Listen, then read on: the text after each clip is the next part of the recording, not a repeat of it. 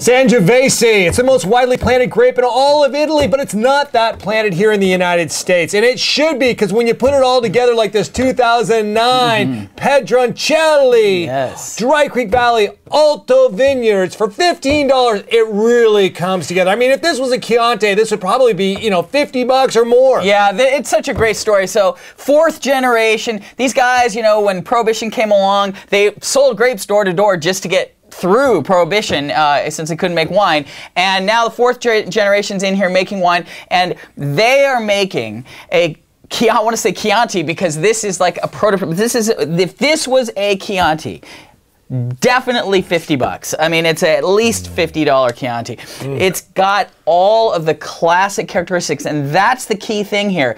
Is this is a true?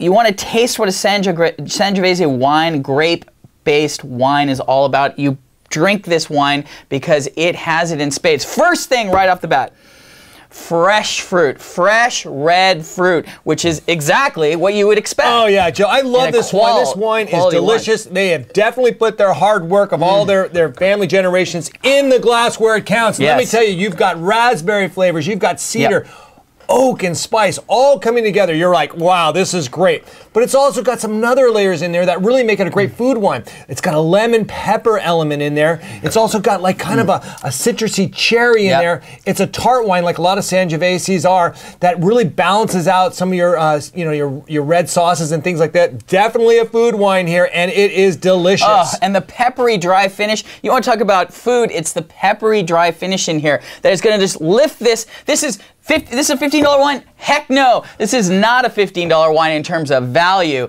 And I have to tell you, what wraps this thing in a bow is the dust. There is a dusty, almost like cocoa, but it wraps all of the rest of this into it gives it an elegance, a fine wine elegance. And that's why this is not a $15 wine in terms of value. It's a $25 value. And as I sit here today and taste it, I have to tell you, it tastes more like a $35 value, because this is what, if you've never had a Sangiovese or Chianti, you start here. If you've had a Sangiovese or Chianti, you start here in the supermarket, because you are just not going to find a wine of this quality. Yeah, no, it's outstanding. It's too big. Thumbs up for the 2009 Pedroncelli, Dry Creek Valley, Alto Vineyards, Sangiovese. Man, is that good. Outstanding. Wonderful wine.